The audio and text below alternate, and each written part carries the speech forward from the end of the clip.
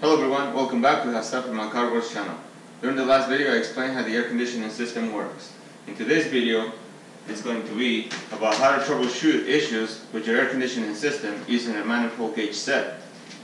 I have a chart right here that I'm going to be using, so I'm going to get the camera up close so I can get started. Alright, so before I go over these examples, you need to know the temperature is going to affect the pressures. So I'm going to let you look at this chart right here.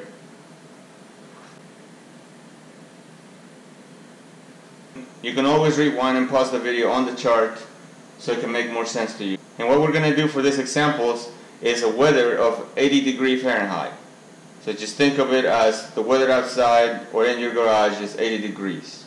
And the refrigerant that we're dealing with is 134A. So using the chart and going over the 80° Fahrenheit weather example, our low pressure side should read around 45 psi and the high pressure should read around 195. Okay, so right before we go over the examples, let's go over some safety precautions. When you're conducting a test, these valves need to be closed. And to close them, you just turn them clockwise.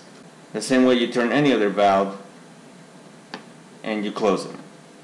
That's them. And this cap right here, just put it over here for safety. Now the other two valves that are going to be connected to the engine, which are going to be these, they open and close differently. To close them, you turn them counterclockwise because the needle moves up. And once you have everything connected and you're ready to do the test, you open them by turning them clockwise because that pushes the needle in here and it's going to enable the pressure to go out, just like when you push on your valve stem on your tire. This works the same way. That's why counterclockwise moves it away and clockwise pushes it, just so you know. But remember, at first everything needs to be closed.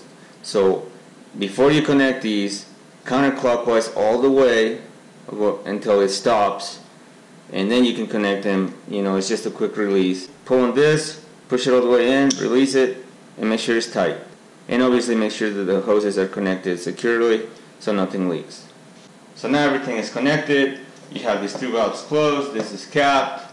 You start the engine, you open the other valves, and you let it run for a few minutes. So for our first troubleshooting example, let's say that our high side is normal, 195 psi, but our low pressure is high, and it's somewhere around 100 psi when it should be around 45 if we're talking about 80° Fahrenheit. So at that point, what's happening, it's either going to be an orifice tube defective or an expansion valve, depending on the system, that is allowing too much pressure to go through instead of lowering it to 45. And in some cases, it could cause this pressure to drop also because it's not able to stay at the normal. So it could be, let's say, 180, 170, and this is 100. So I'm using these numbers for the example, but the numbers could vary slightly depending on how severe the problem is. So now let's go over problem number 2. Let's say that a high side is high, is about 300, so it's 105 over the normal, but the low side is low. It's somewhere around 28 to 30, and it should be around 45.